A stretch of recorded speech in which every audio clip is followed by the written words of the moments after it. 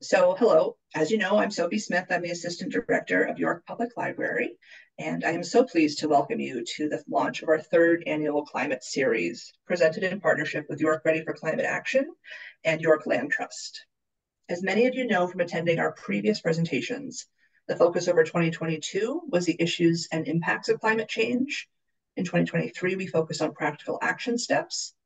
But in this year, 2024, we're taking another angle and looking how we need to rethink our lives as we acknowledge that we're already living in a climate changed world. Tonight, we're rethinking climate activism, and in the next months, we'll delve into rethinking local implementation, nature, recreation, housing, gardening, and consumerism. More information about all of the climate programs can be found on the library's website, yorkpubliclibrary.org/climate. We are recording tonight's event, and it will be available on that website in the next few days. By default, I have muted everybody, but you're welcome to use the chat feature to put in questions and communicate. Without further ado, let's get started. So I am delighted to introduce our guest this evening. Bill McKibben is an author, educator, environmentalist, and likely needs no further introduction in this crowd. He's also the founder of Third Act, which organizes people over the age of 60 for action on climate and justice. I'd also like to welcome Molly Shen, Tom Mikula, sorry, I should have checked that, and Chuck Spanger, who are instrumental in the success of the Maine chapter of Third Act. We're also joined by Anna Siegel from Maine Youth for Climate Justice to talk about the ways that they're engaging in local and national activism. I want to thank each of our presenters for making the time to be here tonight. But Bill, take it away. Well, Sophie, thank you very much for this kind invitation and for doing all the work to get this set up and ready to go. What a pleasure to be with everybody. Perhaps more of a pleasure for me than for you, because one of my jobs in the world is just to do a certain amount of bumming people out, and that's where I will start in a minute.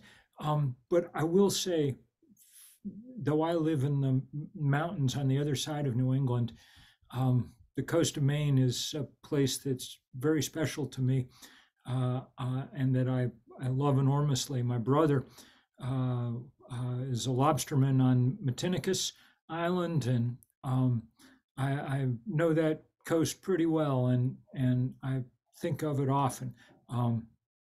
Though I chose to spend my life up in the hills, thank you all for taking good care of where you are. What I'm going to talk about tonight first is just the difficulties of taking care of any place in the wake of the crisis that we've managed to set off by raising the temperature of the earth. I wrote the first book about all of this now almost, more than 35 years ago, and I guess 35 years ago this year, in 1989, a book called The End of Nature. And I'm afraid that 2023 was sort of the year that I was thinking of, it turns out, because last year really was the year when around the world we began to sense just how deeply we'd managed to start unraveling the physical fabric of our planet. Right about this time last year, oceanographer friends of mine from around the world said something very weird is happening with the temperature of the ocean. It's been, of course, going steadily up for 40 years, but all of a sudden it was spiking and spiking very intensely, a spike that continues. I just saw the data for this year, and February is setting huge new scary records. That heat reached record levels by June. In Florida, we had ocean buoys recording sea surface temperatures of 101 degrees Fahrenheit off the Keys for weeks at a time. That's the temperature where you'd set a hot tub. That heat moved on land by right around the solstice, which is always the hottest few days of the year globally averaged on our planet, just because the northern hemisphere has more land mass than the southern. So the solstice in our hemisphere is the hottest. Those days, the climatologists were quickly saying, were not only the hottest days that we've ever measured on this planet. Our measurements go back about 200 years. They're pretty sure, because they can read the proxy record in ocean core sediments and glacial cores and things, that the hot days on this planet around June and July last year were the hottest days we've had on this earth in 125,000 years at least. That is, we're living through a hotter climate than anything that we'd recognize as a human society has ever lived through before. And of course, it's come with extraordinary consequences, which we see all the time. Some of them short term, those unbearable fires across Canada last summer. Canada saw 3 or 4 times more acreage burn than ever before. In fact, those fires released 3 times as much carbon dioxide as all the cooking and flying and heating and driving and cooling that Canadians did last year. And the smoke blew down, certainly over where I live, and down into, perhaps usefully, the power corridor between New York and Washington, where the decisions that ultimately will make so much difference get made. Maybe it was useful that for a few days, people in those places had to breathe the kind of air that so much of the planet breathes every day. One of the other effects of a much warmer atmosphere is more evaporation. That leads to that drought, but it also leads to much more precipitation and deluge and downpour. I know Maine had some of that last year. Vermont, where I live, I think was the absolute epicenter of it all. And my small town got more rain than any other town in Vermont last year. 35 inches last summer. We lost a house to a neighbor to a landslide. There was no way in or out of our town for weeks on end because the state road was closed in either direction. But Maine and Vermont are still affluent enough that they can sort of, for a while, deal with some of that. Not so true the rest of the world. At the end of the summer, for instance, Libya had the biggest rainstorm they've ever had. It dropped so much water in the course of a few hours that it washed out 2 big dams, and then that water roared through a coastal city and washed 10,000 people out to sea where they drowned in the course of an hour. And that kind of thing happens pretty regularly now, especially in the poorest parts of the world. The iron law of climate change is the less you did to cause it, the sooner and the harder you get hit. All of Africa has produced only about 3% of the greenhouse gas emissions in the atmosphere, and yet they're being decimated by drought and flood. The US, even though we represent just 3% of the world's population, has put about 25% of all the greenhouse gases in the air. No one, not even China, will ever catch up to us.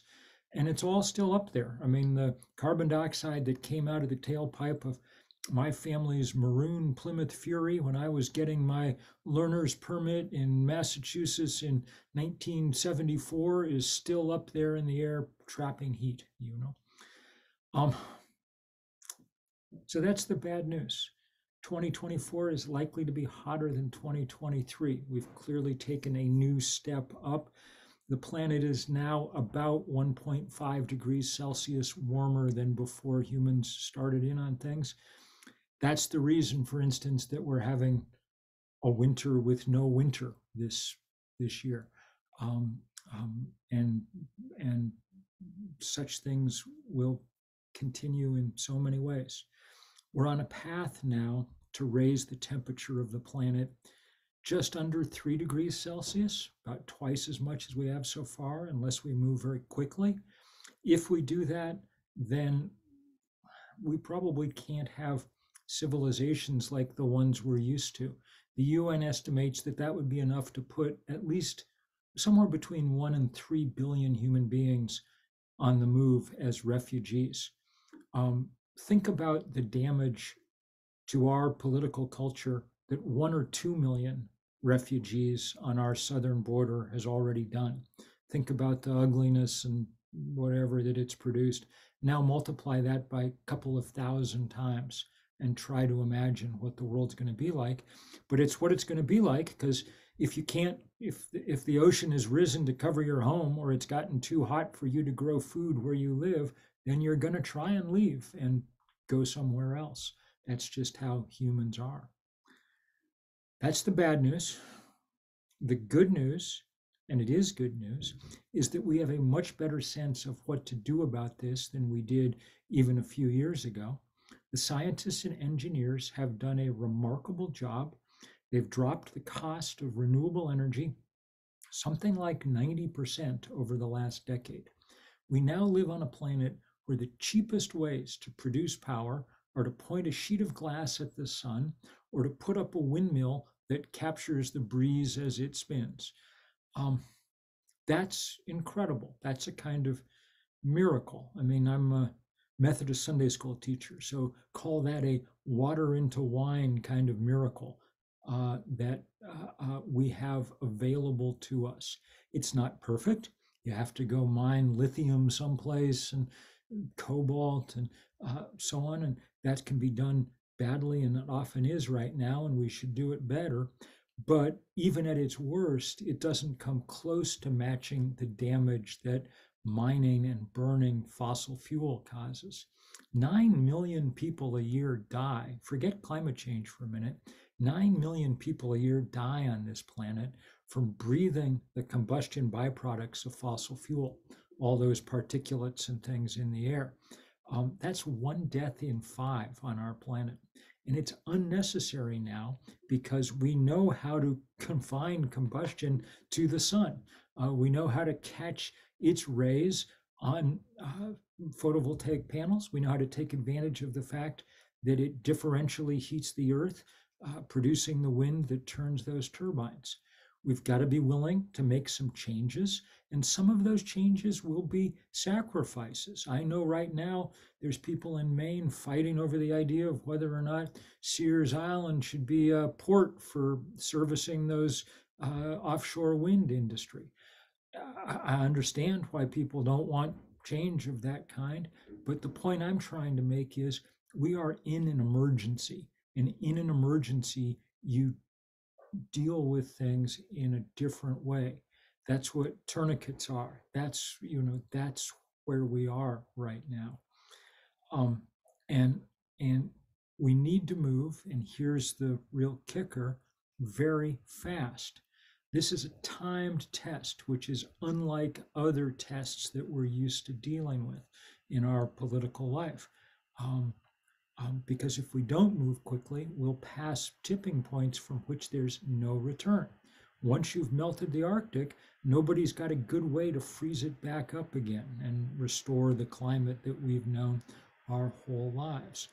The scientists tell us we have about 6 years till 2030 to cut emissions in half if we have any hope of staying on the path for the temperature targets we set at those big climate talks in Paris that you'll recall from about 8 years ago. 2030 isn't far away. 6 years isn't a long time. It would take an all-out effort to get it done. It would be one of the harder things that human beings have ever tried. It would be really hard even if everybody was acting in good faith. But here's the really difficult piece of news, for me anyway, which is that not everybody is acting in good faith here. We've spent the last 30 years trying to overcome every effort of the fossil fuel industry to delay, to deny, to disinform, to obstruct, to obfuscate. It turns out, we now know from great investigative reporting, that back in the 1980s, when I was writing that first book about climate change, all the oil companies were busy studying this stuff too. As you would expect, Exxon was the biggest company in the world then. They had lots of scientists, and their product was carbon. So of course they were going to find out what was going on, and they did. Their scientists told their executives with stunning accuracy what the temperature would be in 2020 if we kept doing what they were doing. They were incredibly accurate, and they were believed. Exxon's executives took note in the 1980s, and they started doing things like building all their drilling rigs higher to compensate for the rise in sea level that they knew was coming.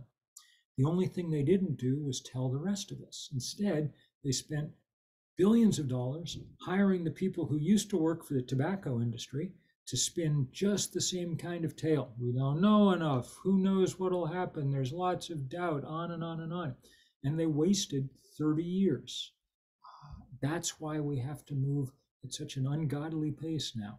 And if I sound resentful, I think sometimes I am. I try not to be, but I think I am, because it's a great tragedy that we were given this warning by the scientific community in time to act, but we didn't take that warning in large part because we were steered away and continue to be steered away by the fossil fuel industry. At the moment, it's impossible to be an out and out climate denier, or almost impossible. The former president of the United States, hoping for a comeback, is an out and out climate denier, which is, who knows. But for the most part, even the oil industry now at this point has turned to delay as their main tactic. They say we must move slowly, the technology isn't ready, on and on and on. We have to move fast. That is our only hope. And that means that we have to build activist movements to allow us to push our political process to move more quickly. And that's where I'll end by talking about, because I think that's the topic Sophie really asked me to address. I'm not an activist by nature or background. I'm a writer. And it was only 15 or 20 years ago that I began to understand that writing another book was not going to move the needle sufficiently. We were winning the argument, we were just losing the fight, because the fight wasn't about data and evidence. The fight was about what fights are usually about: money and power. And the fossil fuel industry had so much money and had so much power that they could lose the argument but not have to change their business model. That's when we started building movements to try, since we lacked billions of dollars, to begin to try and put some pressure of our own on this system. So I started something with some students, young people, called 350.org, that became the first global climate action movement. We've organized 20,000 demonstrations in every country on earth except North Korea at this point. We were sort of spearheaded the fight to end the Keystone Pipeline that you might recall, and had this big fossil fuel divestment campaign that's become the largest corporate campaign of its kind in history. We're now at $40 trillion in endowments and portfolios that have joined the effort to sell coal and oil and gas stocks. Shout out to wonderful Unity College in Unity, Maine, which was the very first institution on planet Earth to divest from fossil fuel. They didn't have a big endowment, but they were the first, and now it's Harvard and Cambridge and Oxford and the University of California and Princeton and on and on and on, but that's where it started. The best part about that divestment campaign was that so many young people got involved on their college campuses. And when they graduated, they wanted to go on fighting. So they did things like form the Sunrise Movement that brought us the Green New Deal. And it was their call for the Green New Deal that, once it had been run through the congressional sausage-making machinery, produced this Inflation Reduction Act that is the first effort of the federal government to do anything substantive about climate change. It's not as big as it needs to be, nor as bold as it needs to be, but without those young people, it wouldn't have happened. And it's not just in America. You know about young people all over the rest of the world. You know about Greta Thunberg. She's one of my favorite people to work with. I adore her. I had the great privilege of getting to write her a letter in June, congratulating her on her graduation from high school. Think about that for a moment. So young people are doing their job, as you might expect, because they're staring down the barrel of this thing. They understand they're going to live their lives haunted by this, and that they have to get it under control. But I heard one too many people my age say, oh, it's up to the next generation to solve this problem, which seemed A, ignoble, and B, impractical. Because for all their energy and intelligence and idealism, young people like Anna, who we'll hear from in a minute, and who I've gotten the opportunity to work with in the past, for all the great gifts that they bring, they lack the structural power by themselves to make change on the scale that we need in the time that we have. So I started asking myself who did have that structural power. And the answer, at least in part, was people with hairlines like mine. Okay. There are 70 million Americans over the age of 60. That's a lot. That's bigger than the population of France. And we punch above our weight politically because we all vote, all of us. There's no known way to stop old people from voting. Okay. And we ended up with most of the country's financial assets. We're not all affluent, but 70% of the country's money sits in the accounts of people over the age of 60. So if you want to pressure Augusta or Washington or Wall Street, and I'd like to pressure all of them, then it helps to have some people of a certain age. That's why we started Third Act, which you're going to hear about in a minute from Molly and Tom and Chuck.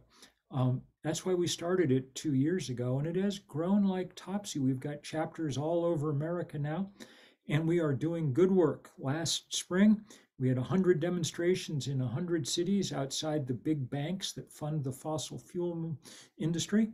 I was in Washington, D.C., where there were thousands of us. We shut down Chase and Citibank for the afternoon with a sit-in. We're too old to sprawl on the sidewalk for hours at a time. So we'd gone to the Goodwill all around Washington and got every rocking chair that they had. And we had an excellent sit-in. The New York Times the next day called it the Rocking Chair Rebellion.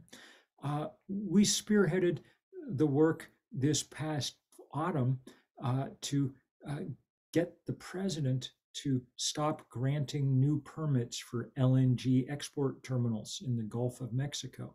That sounds like a kind of technical thing, but it turns out to be the biggest fossil fuel expansion project left on the planet. If they'd kept building at the pace they were building, by 2030, US exports of fracked gas would have produced more greenhouse gas emissions than everything that happens in Europe.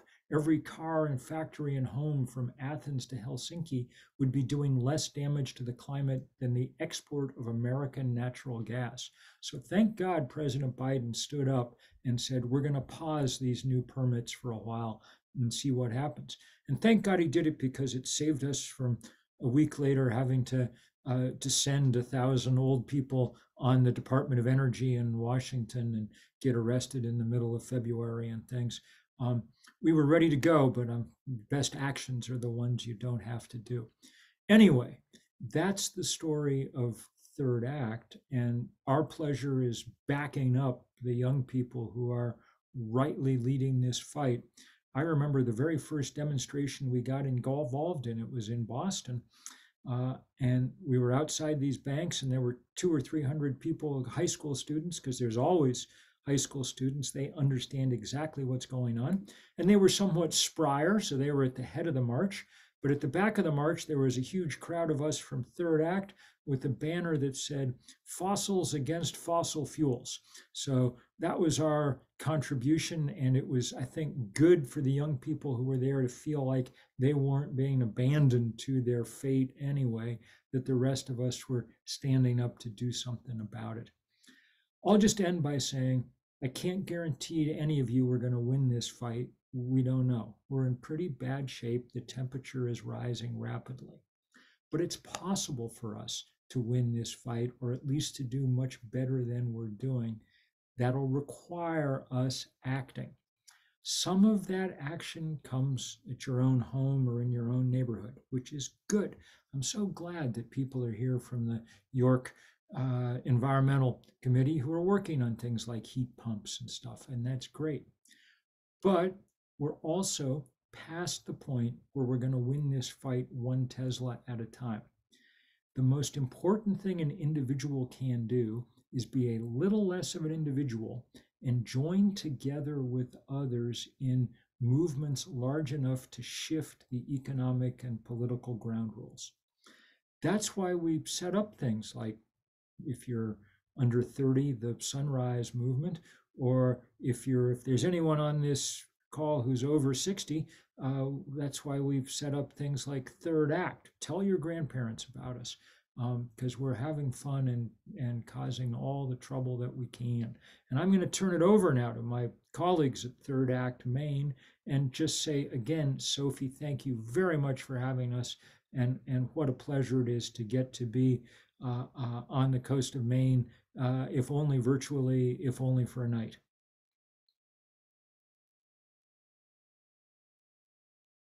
Thanks, thanks so much, Bill, for that note of despair and call to action. We need it. I'm Molly Shen, and I do a lot of my volunteer work with Third Act. The co-founders of Third Act are also on the call. Chuck Spanger and Tom McCulka, and other friends from Third Act are also on the call. So we're well represented here. But I just wanted to tell you a little bit about what Bill has inspired us to do here in the great state of Maine. So without further ado, I will share my screen and do just a couple of slides to introduce you to Third Act Maine. My role at Third Act is actually on the communications team. We have a robust newsletter. You can subscribe to it at no cost. So I hope those of you who are inspired to see what we're doing around the state will sign up with us. But you can see here our mission statement. And I'm really glad Anna's on the call, because we do try to partner with youth, support youth activism, but also bring them with us. We're a multi-generational effort, even though Third Act is designed for people over the age of 60. Let's see, why is this not advancing? Yikes, it worked before. Oh, here you go. So as I said, on the call, Tom and Chuck are also on the call today. What we do, Bill has inspired us to just get out there and protest at the dirtiest banks. Chase is the dirtiest bank on the planet for their investment in new fossil fuel projects. So we've been standing out at the newest branch of Chase Bank up in Yarmouth, for a while now, and also downtown Portland, and recently in Falmouth. We also protest at companies that partner with the dirtiest banks. And Third Act has helped us with a whole campaign around Costco, our first Costco in Scarborough. It turns out Costco is a great company, but they partner with Citibank. So we were protesting their partnership with a really bad bank. And similarly, I'm really proud of our initiative to protest outside the flagship store at LL Bean. As much as I personally love LL Bean, they too partner with Citibank. And if you have a Bean Bucks card, that's a Citibank card. So we've really urged the president of LL Bean to talk to Citibank, or even change their partnership when the contract is up. It's something that we really hope down the road, Third Act nationally could get behind, our protest at LL Bean. And then there comes to our own individual action. I cut up my Bean Bucks card and left Bank of America, and these are the hands of two elders in Belfast who did leave their Bank of America altogether as well, and invested in a much greener local bank. So it's, taking our individual actions and really trying to do symbolic action and group mobilizing. Another thing that we took initiative to do was explore the Fossil Fuel Non-Proliferation Treaty, which is based in large part off of the nuclear non-proliferation treaty work that was so successful back in the 70s. After Belfast City Council passed FFNPT as a resolution that they really supported governments getting together and creating a treaty to turn off the taps of oil and gas. Um, we brought the same resolution to the Portland City Council, which passed it. And then with chutzpah, we took it to the state legislature. The House passed it, the Senate passed it. So now Maine is the third state in the country to have passed a resolution in support of the Fossil Fuel Non-Proliferation Treaty. And I personally am bringing it to South Portland. Other folks are bringing it to their towns. It's a symbolic action, but in the process, we managed to educate a lot of people about the need not just to turn to renewables, but to turn off the tap of oil and gas.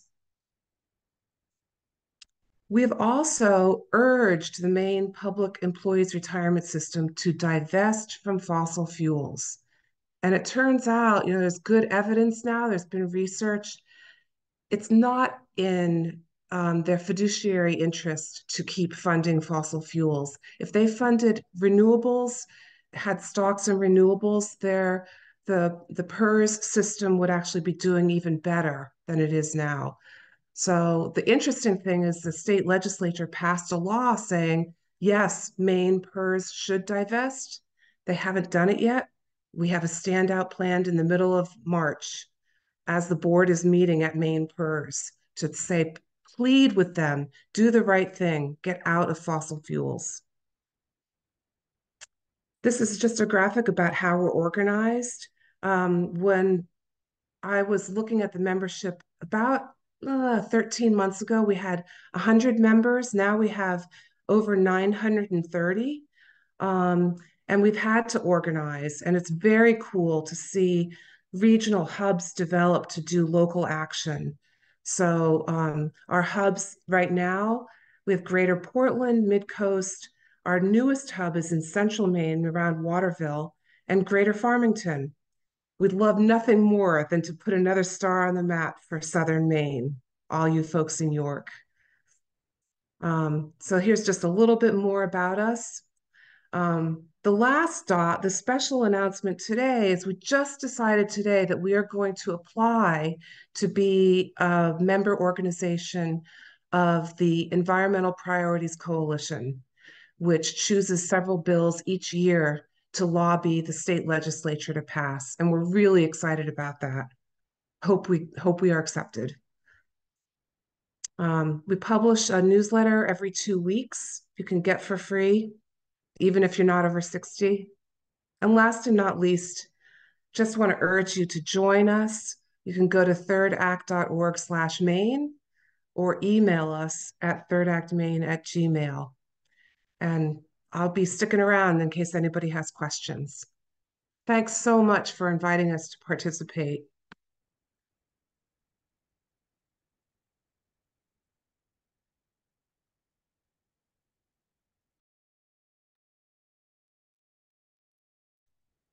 Oh, and I'll turn it over to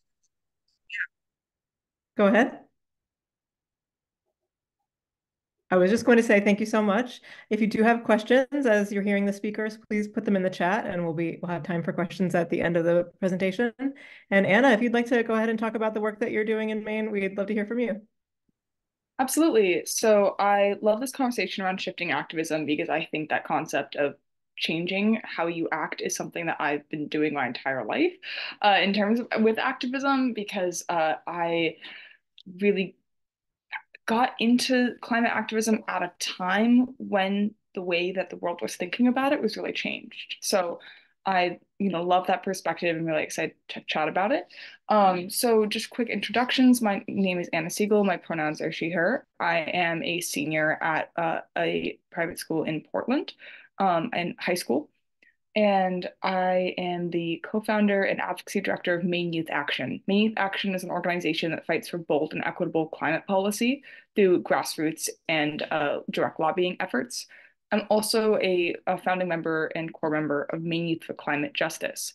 Maine Youth for Climate Justice is a coalition and sort of a networking, brainstorming, and movement hub space for climate youth organizations in Maine. And so just thinking like to parse the two, Maine Youth Action is sort of like that political, more, direct and pointed organization. Maine Youth for Climate Justice is a coalition and sort of a movement space. And both of these organizations do incredible work in different ways.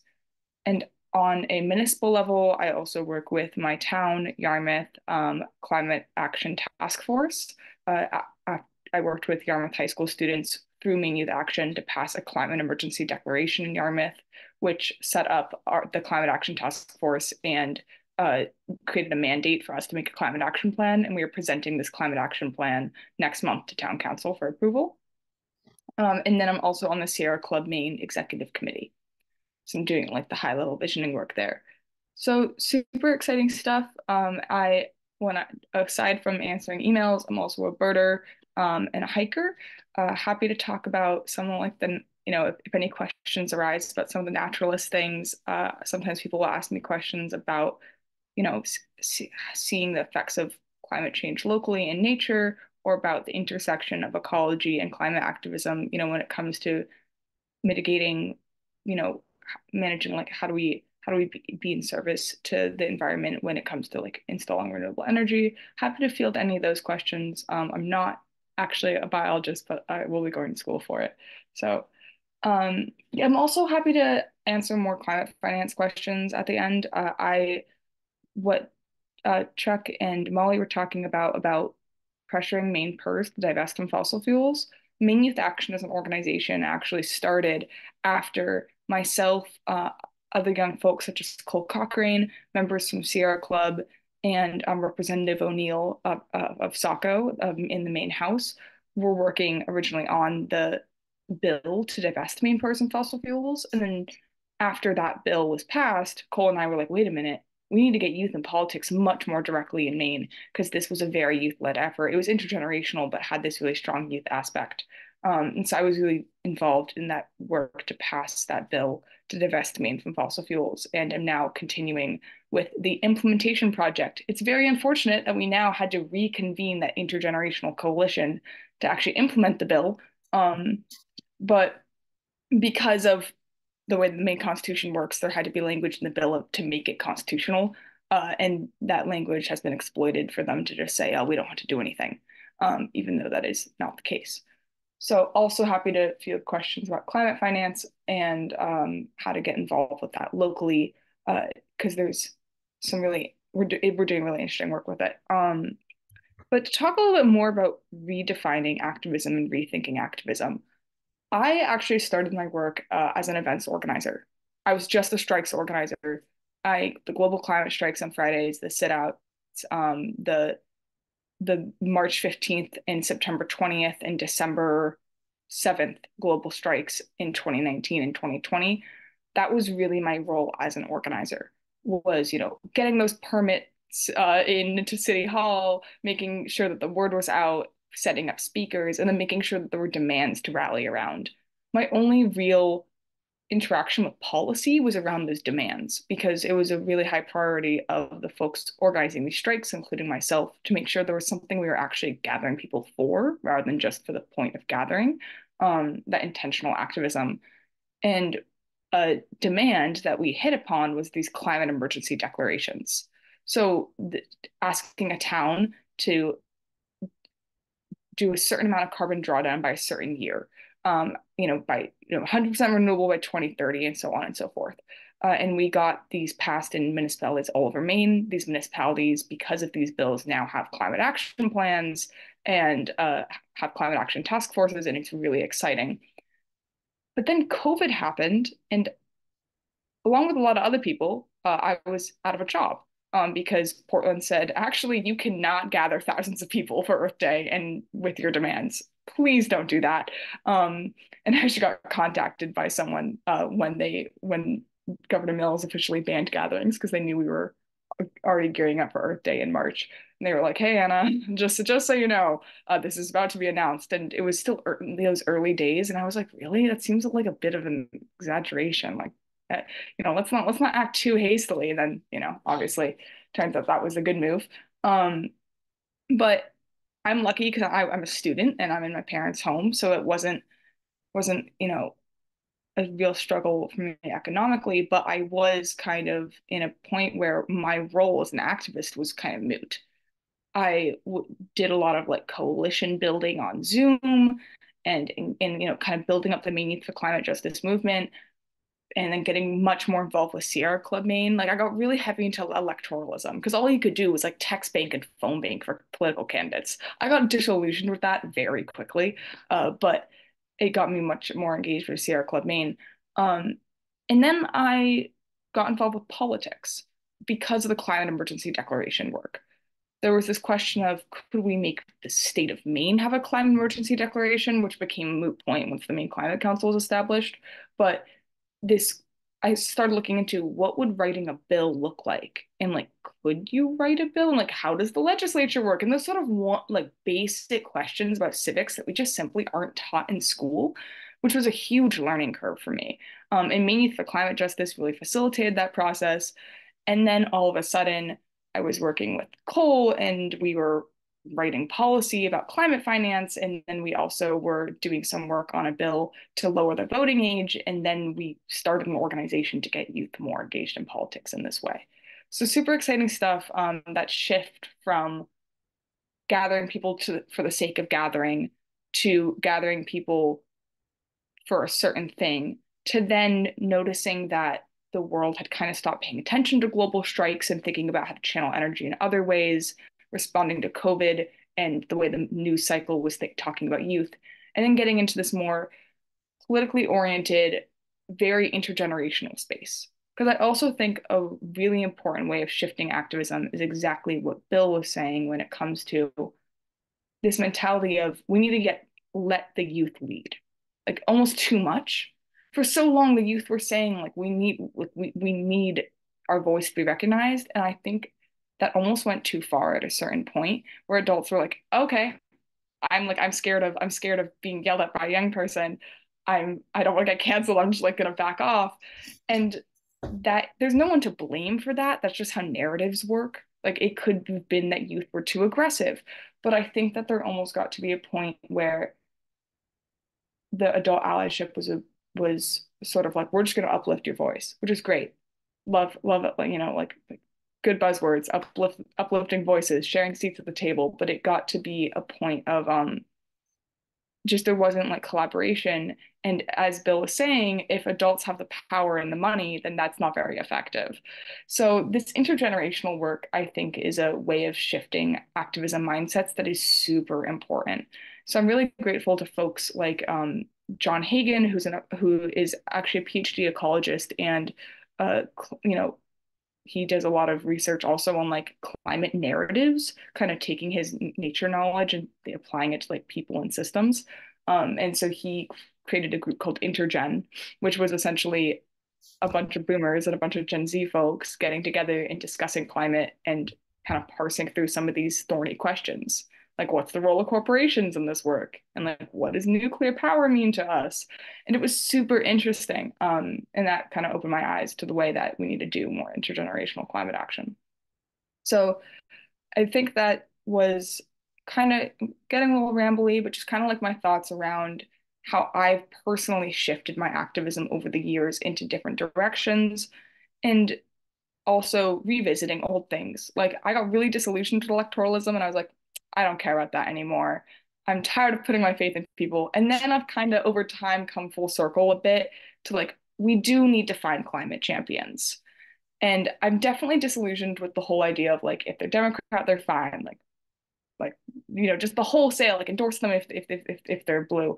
I really believe in the power of identifying and uplifting climate champions and even creating climate champions.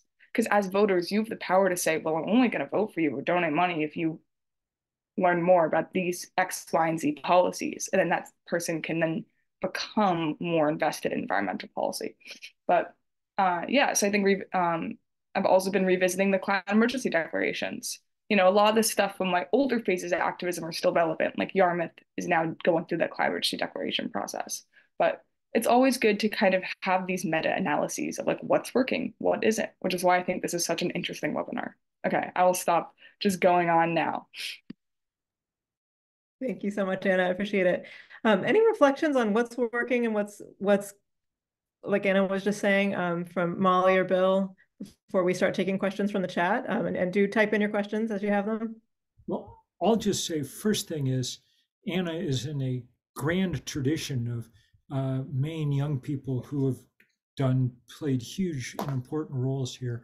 I can remember when a young woman in high school named Chloe Maxman called me up and asked me to come give a talk at a climate protest she was organizing at her high school. And I came and did it. And then when she got into Harvard, I said, "You're going to have to lead the divestment campaign at Harvard." And then she did. Then she went back to Maine and ran for the state house and the state senate and was a big help in getting those divestment bills through. And then she wrote the book on rural politics for progressives, and on and on and on. So there's a extraordinary tradition here.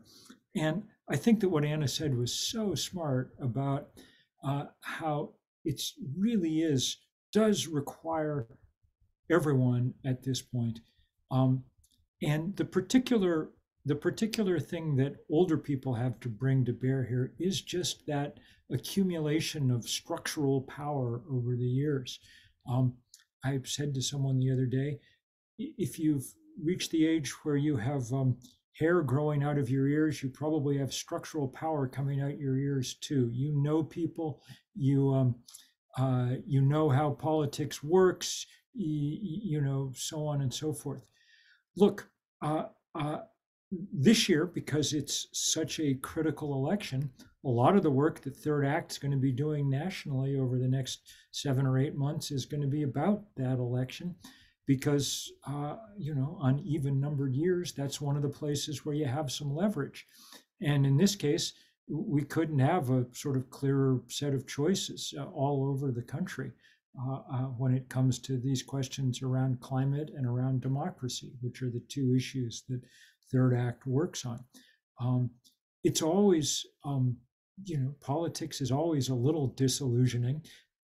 That's just how it is. But one of the good things about being older, perhaps, is that you kind of know that, and it just, you know, there's no particular shock about it all. You just understand that you've got to work with what you've got and push them for change and do what you can. And we can do a lot.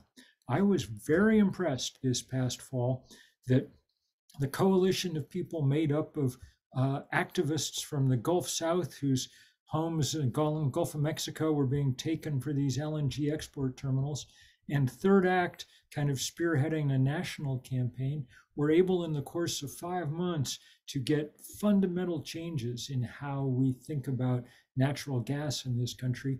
You know it's a big deal because the oil companies have been shrieking in response and pulling out every stop they can to try and overturn what Biden did and so on and so forth.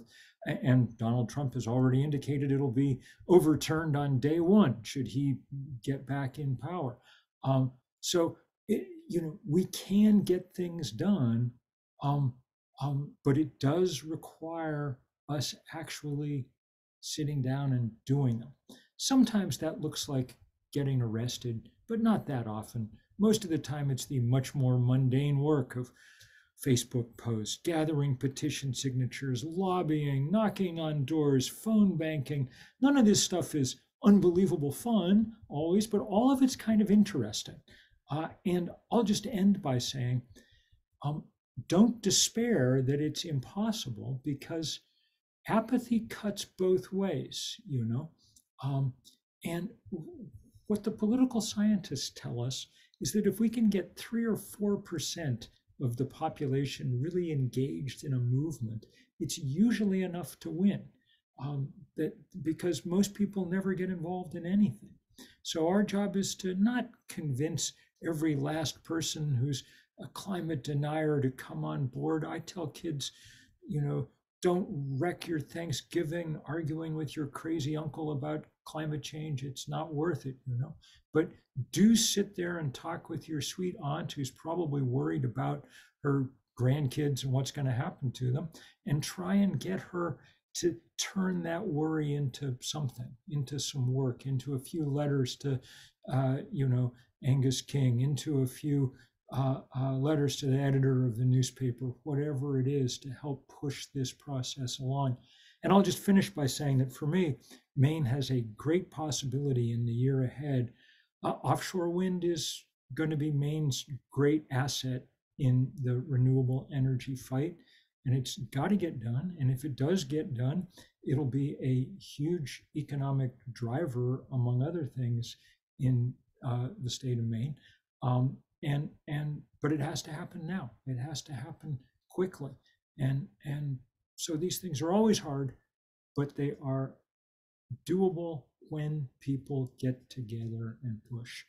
That's why we set up organizations, so that you can be more than the sum of your parts. And that's why it's fun to be with you.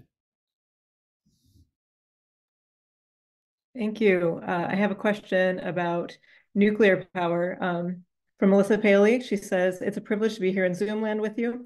Can you talk about your changing view of nuclear power in light of the climate crisis? It's especially challenging for older environmentalists who are weaned on no nukes to rethink long-held views. Well, I can try that one too, because I think she may be referring to my views.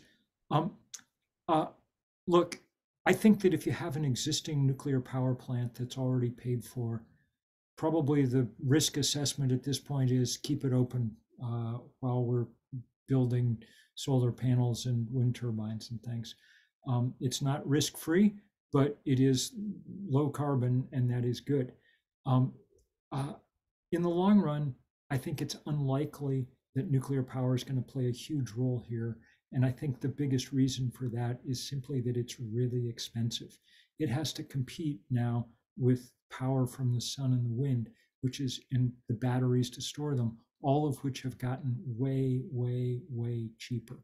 And I think one of the reasons is that just as with communications, the world sort of wants to be moving to a more decentralized set of platforms.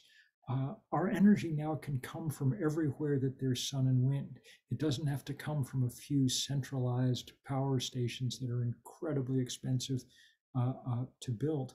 So I think that's the direction in which we're going. And I tell my friends who really love nuclear power as an idea, you know what? The good Lord was kind enough to hang a large nuclear reactor 93 million miles up in the sky. We now have the wit to make full use of it, and we should. So that's sort of how I think about it. Great. Thank you, Bill. From Mason Morfitt, he's recently read a poll that shows that voters are most concerned with immigration, followed by the economy, and climate change was not even on the list that he saw. And so he wonders, under those circumstances, how can we be optimistic? And Bill, that could be for you, or if Anna or Molly have something to say about that as well. Why don't you take a crack at that one? Sorry, did you say? Why don't you take a crack at that one? Yeah, I yeah. have some things to say too, but you get first chance. My answer is don't be optimistic. Optimism is blinding, I think. I think it's optimism and hope, I think, are very tricky, because psychologically, positive emotions lead to long-term sustained change, versus like negative emotions and negative messaging leads to like very short-term change in actions and then burnout and like despair. So obviously don't despair, but we need healthy cynicism of power structures in order to call for accountability, and realism, because without realism you can't operate with the facts under your belt and with the knowledge to make things happen. And so I guess it's a bit of a cop out for the question, take issue with the wording, but I also think that the reason that the electorate shows, the polling shows those concerns is because it's what politicians tend to parrot, is these sort of like very hot button issues that get, in the media world, like views and engagement, because that translates to voters, which is very strange because that's the way things work. And my answer for that is really that the goal is to get more young people not only engaged in politics as voters or as like lobbyists are engaging in policy, but also as politicians. Because as Bill pointed out, one of the most influential players in Maine politics was Chloe Maxman, who was the youngest senator who's ever been elected senator in Maine. And that is huge. And so that's why Maine Youth Action is working on a project right now called the Maine Youth Political Portal, which will be an online resource and website to train young Mainers how to run for office.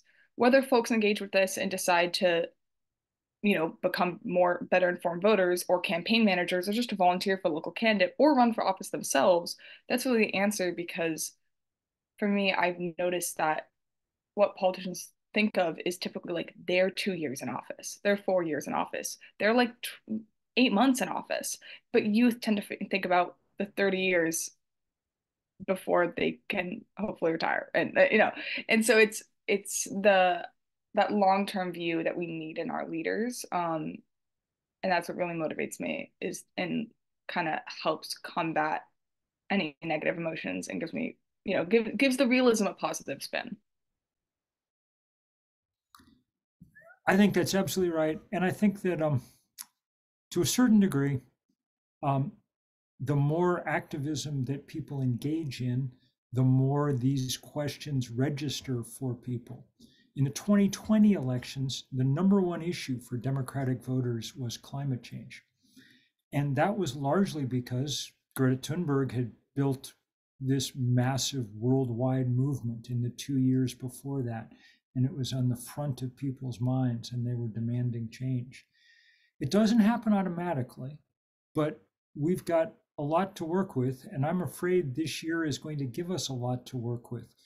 The temperature of the ocean is so high right now that as hurricane season begins, we're in for huge trouble. Fire season in Texas has today in February, Texas is experiencing the second largest wildfire in its history. On and on and on. That's the world we live in, and those are horrible things, but they also are Mother Nature giving us the openings that we need to help continue educating people about the absolute crucial passage that our species is either going to go through or not in the next few years. And that's why the work that people like Anna are doing, and the work that people are doing at Third Act Maine, is so important. Molly did such a good job of kind of explaining the range of things that they're up to. And the thing to remember is that it not only gives you a chance to really make a difference in Augusta, it also gives you a chance to link up to a national movement that allows for enormous, enormous possibilities. Just to give an example, I mean, as this year goes on, people from Third Act will have the endless opportunity to phone bank and things in the most crucial swing states across the country as the election approaches. So if you look around, your part of Maine and think, well, my neighbors are likely to vote the right way, then it's important to figure out how you can make sure that you're able to connect to people in Wisconsin or people in Pennsylvania or people in Arizona who are going to decide what all our future is like going forward. Connection, connection, connection. That's what movements are about. It's hard for Americans because our default is a kind of individualism in all things. We're a highly individualistic people. But to a certain degree, the bad guys count on that, on all of us staying separated and in our own worlds. And even if we worry about things, worry about, are there solar panels on my roof? Is there an EV in my garage? I'm glad there are solar panels on my roof. I'm glad they connect to the EV in my garage, but I'm 100 times gladder that I'm connected to hundreds of thousands of people now around the country who are fighting the same fight, because that's what it's going to take if we're actually going to make the change we need in the time that we have. And speaking of the time that we have, I have to drop off, I'm afraid. I have to go give a talk. I kind of follow the sun around the continent, so I have to go give a talk in Oregon. And I apologize for dropping off. Sophie, you may want to keep this discussion going, but such a pleasure to be with Molly, such a pleasure to be with Chuck and Tom, with all of you, and especially with Anna.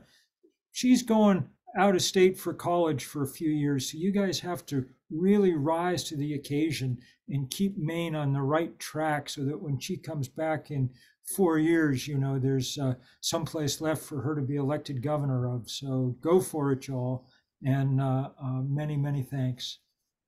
Take care, Bill. Thank you. Sophie, do you want to say a few words to wrap it up? Sure. Yeah, I know that there's still more questions and still a lot of, energy and excitement in our group. And I'm so thankful that everyone has been here and engaged. I think that this topic was a really fun one to launch our climate series, working with York Ready for Climate Action and York Land Trust and all of the different partners in our community to sort of put this series together reminds me just how many people care in York about making this all happen. And I hope that someone does rise to the challenge that Molly gave you of making a chapter, a Southern Maine sub-chapter of Third Act. But anyway, I just wanted to thank you all for coming. And, we can keep going if people want, but I also really do want to respect the time of everyone who's given it to me today. And so I think our best option is I'll link the resources that have been shared in the chat with the video when it gets posted so that any of the sort of the final references can be seen. And I invite you all to, keep up with our climate series to learn more about sort of, what we're doing, in what ways we can, sort of make that positive change. So thank you all so much for coming. Thank you. And just a plug for our next Rethinking Local implementation on March 13th, we'll have Taylor from the town planning department talk about what's going on in York, and Jerry Runte will be talking about what's going on the state level. So come and bring your questions, and it's good to be together when we're facing climate change and all the scary things that means. So Anna, thank you for your time. Molly and Third Act, thank you so much. Take care, everybody. Thank you. Good night.